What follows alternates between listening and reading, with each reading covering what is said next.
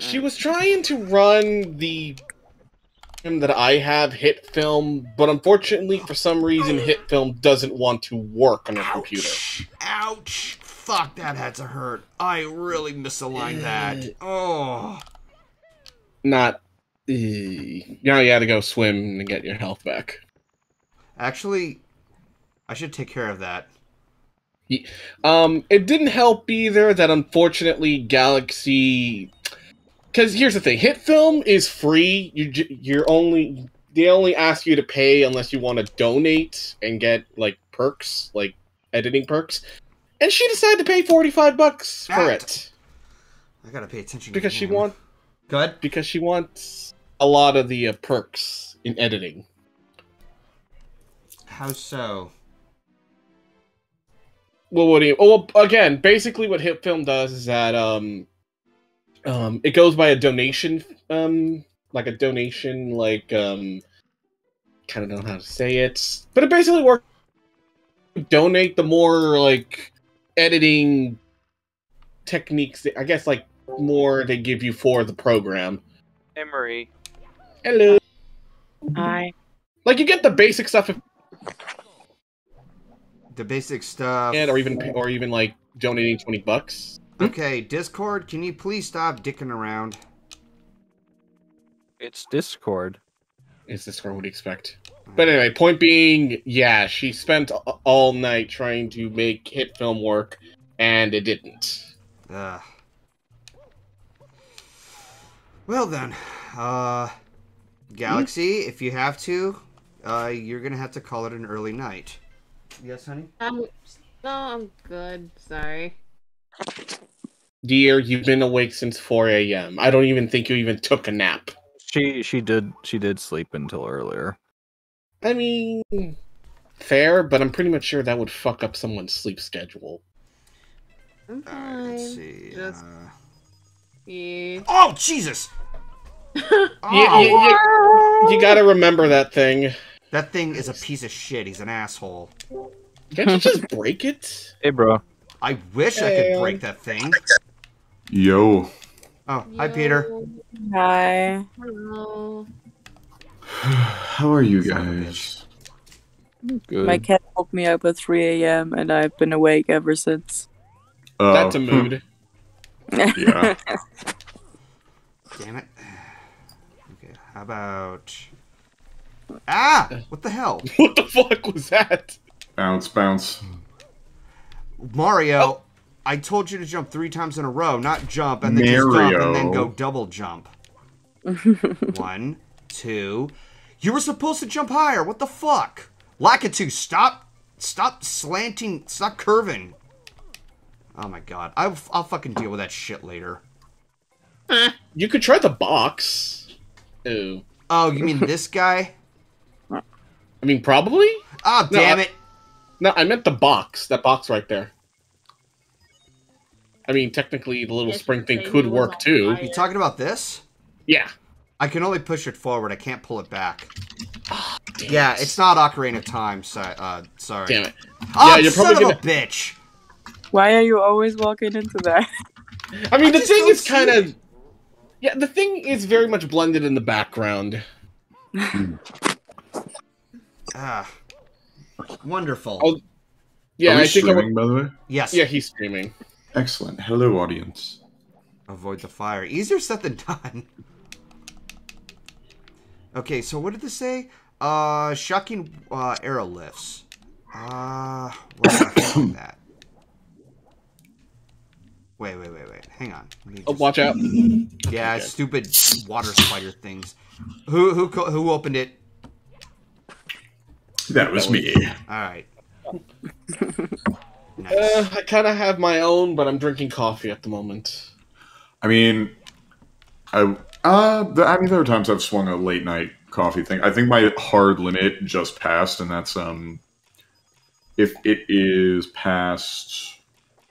I think it's like if I finish it before 9 p.m. I think I'll be fine, but it's kind of stretching. It's usually 8 is the last time I like to have coffee before bed.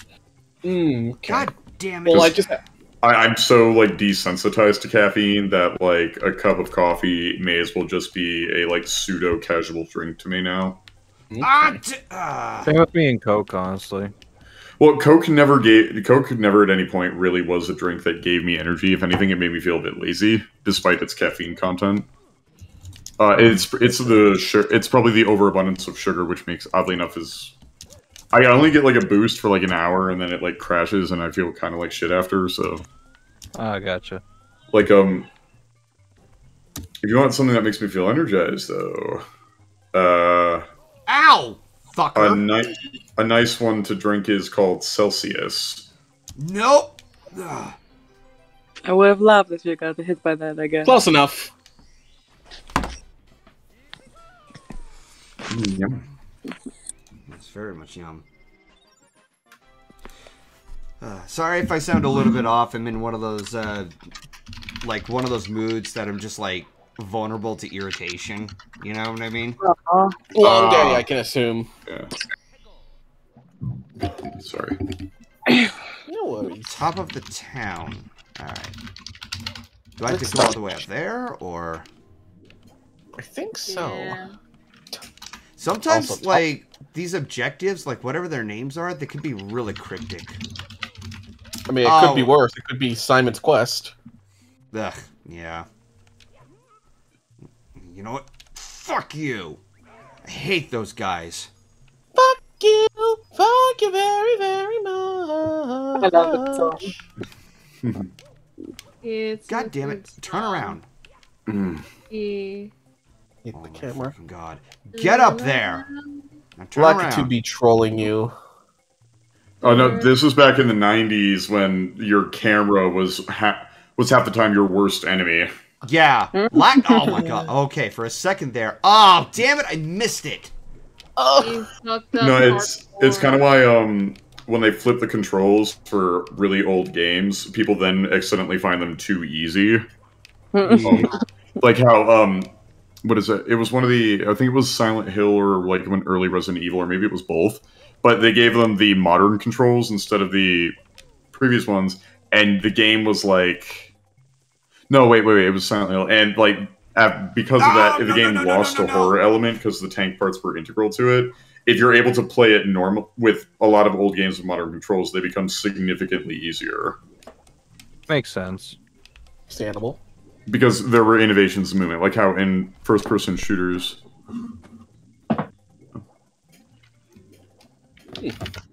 There's that one infamous review of what was it? I think it was Alien Resurrection on the PS1, where a guy complains about the control scheme, and it was basically a precursor to modern-day first-person shooters. Yeah, like GoldenEye is amazing for its historical impact, but there isn't anyone who would unironically say that it is a good FPS by any modern standard. No, it isn't. It would have been fine if they had a control scheme where it would match similar to what Halo did. I think Halo had a right direction when it came to Halo was the grand innovator of it. They put so much research into figuring out how to make that work, and it shows. As I was saying, if there was at least a control scheme where you use the C buttons to move forward, backward, and strafe left to right, instead of just like, no, it's.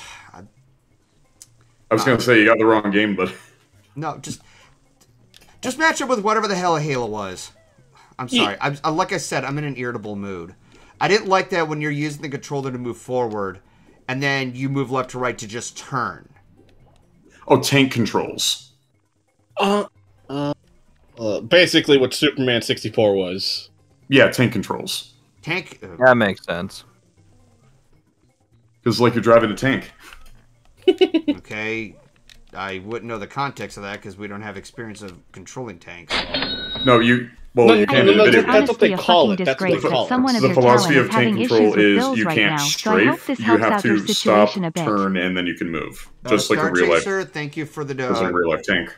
Clumpy movement. Guys. Yeah. Star Chaser, thank you for the donation. Ah! Damn it. Okay, how am I supposed to get across? I really fucking hate the camera in this game. Just Yeah, if you want to play a game that isn't going to make you irritable, a 90s game where you can't control the camera probably isn't it. Because this game will be your frustration. This game has been on my chopping block for a while, so I can't ignore it any longer. Fair enough. Where am I? The new Kirby is fun. Yeah. The new what? Kirby is fun. Yes. I think the only mainline Nintendo game I've ever played is an emulator of a Pokemon game. Huh. Where's the chat? Oh, and, you know, Wii games like Wii Sports, because everyone played Wii Sports. Yeah. Went over to a friend's house or cousin's place. Yeah, there it was. Secrets in the Shallows and Sky. So, if you ever played games with friends, did any of you guys also go through a phase of just Guitar Hero? No. I tried to get into Guitar Hero, but I never had the chance to play it. And when I did, I got too focused on school. Like, I know, I used to have a group of friends in my local neighborhood for which we would sometimes gather, and then we would have game nights. Like, we would do, like, Halo LAN parties and everything. My brother was into that so much. Yeah, I know. We'd, like, go over to each other's house, sleep over. I'd bring over the other Xbox so that we could, like, do it in the house. And we'd be playing Halo in the house with full 4-player everything. Ugh. It was so much fun. Interesting. Oh, Jesus. I got water all over the desk. Oh, At least it's water. Yep. No, I spilt my drink on my carpet earlier. I'm like, oh no, it's water. Never mind. Quartz, too. Cords is fine. Quartz.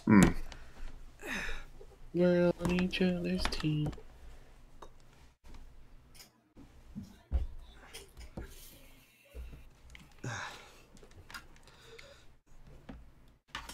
Jedi, shut up. What'd I do?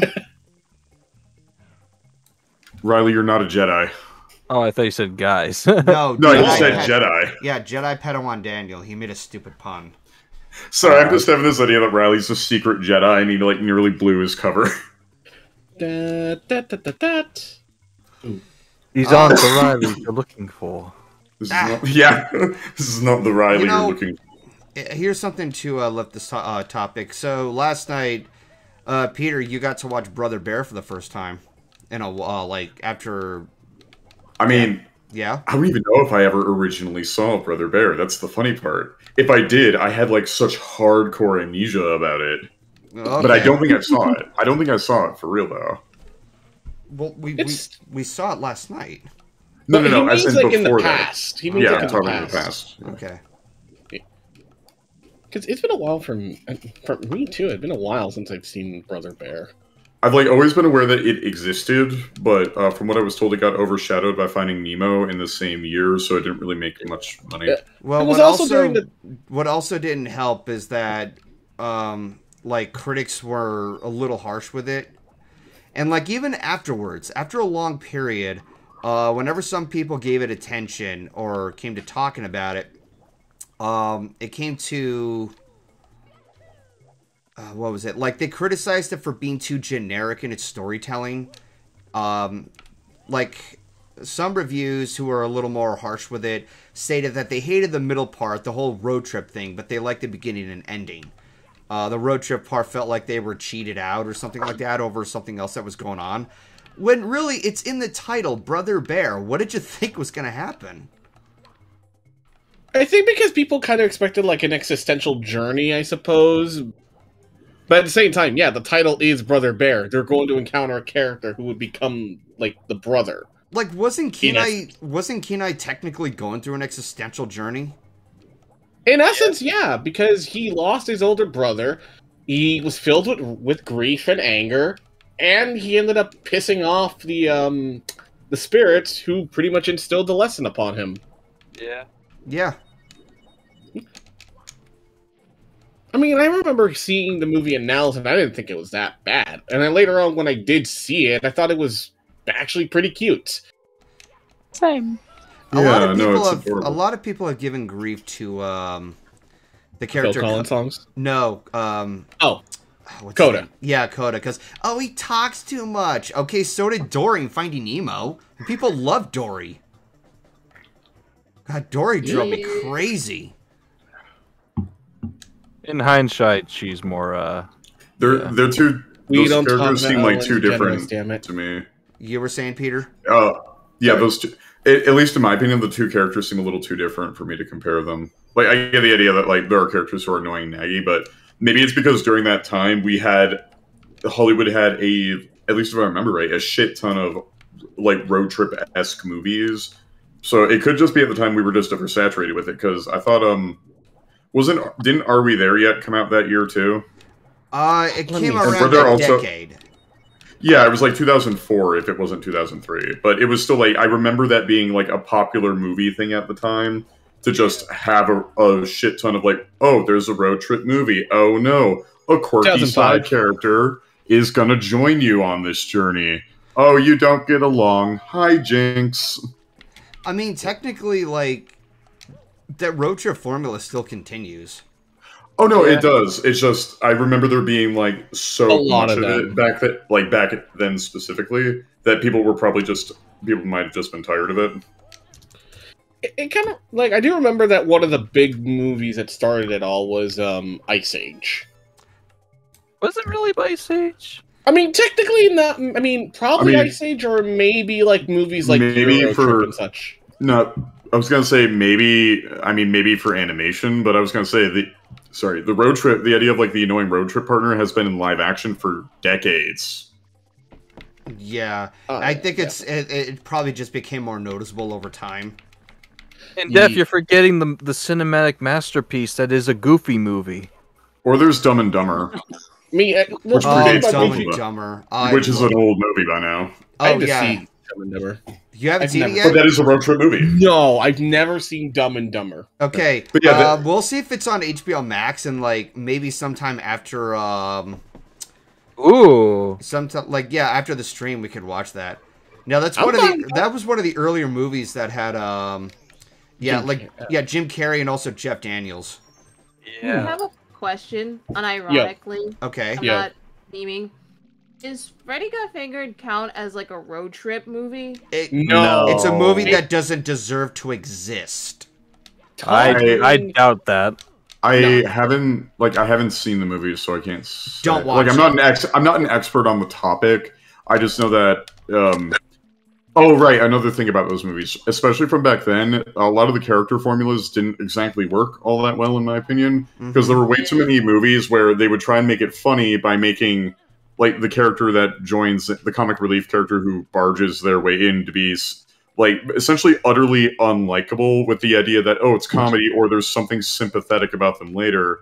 But they never had any good enough writers to actually make that character work, so you just ended up with a shit ton of annoying movies. If I could add something of an example of where they did it right, and maybe this could just be biased to me because I have respect for John Hughes, Planes, Trains, and Automobiles. They had John Candy as the comic relief, but he wasn't, like, he was unintentionally being annoying. Like, he didn't know what was going on with Steve Martin's character. He was just trying to help him out because he's just reading the situation that he's going through. And that's, like, the hijinks was completely at the fault of Steve Martin for being such a control freak. You don't... Go ahead. But anyway, a genre that I came up that I do like was, there is something more or less that is like action. It's like a road trip, but there's like a more action-y aspect to it. Uh-huh. So, for instance, the Need for Speed movie, which is literally just a long like it's based on, they borrow this element from one of the games and they borrow all the elements from it too. They essentially are doing a Pan-American road trip. It's just every time you see them, it plays out like a Need for Speed level. So there's no comedy in it, but you're seeing some epic shit where, like, oh, the last Shelby Mustang, christened by the man himself before his death, is given to this guy modded, and he has to drive it across. There's an epic race. There's a pretty epic race at the end. It's not a movie, like... it's fun action. It's not going to impress you, but it's really fun, especially if you love cars. Noted. What the hell? What's the star doing here? Huh. Favorite Jim Carrey movie is The Mask. Okay, that's actually a pretty good one. Favorite Jim Carrey movie is The Mask. The Mask is great. The Mask is definitely great. has, yeah, it definitely has a charm going for it. Like, I don't think about it too much. I like the message that it has. But, like, after just watching the movie, like, at least once in a while, I get very exhausted with it. Like, it's not a bad movie, don't get me wrong. And it's not me hating the movie. No, I know what it is. I know what it is. Mm-hmm. It's don't like think- the usage of drinking energy drinks. Like, you get very, hyper the entire time. And then as time goes Power on... thirst. Power thirst. Or just... basically just... Power thirst! If you want the vibe and the essence of an energy drink, just watch Power Thirst. Yeah. Oh my But- god. But simply just, like, you were energetic at first. But then as soon as, like, time goes on, and by that I mean, like, a good 7 hours, you either pass out or just get tired after that. The yes. sugar crash hits. Yeah, oh no, Yeah. like the sugar crash hits and you're pretty much out for a day if you spend 7 hours, like, periodically having an energy drink. Obviously not, like, all at once, because that could kill you. Oh, yeah. Don't drink 5-hour energies all the time, thank you very much. Oh no, I know. I've tried, like, a 5-hour energy once. Not only did it fail to keep me awake when I was trying to get ready for a class at one point, but I fell into a really nasty depressive crash. Like, I cried myself to sleep. Well, yeah, that's there's the weird thing something in about 5.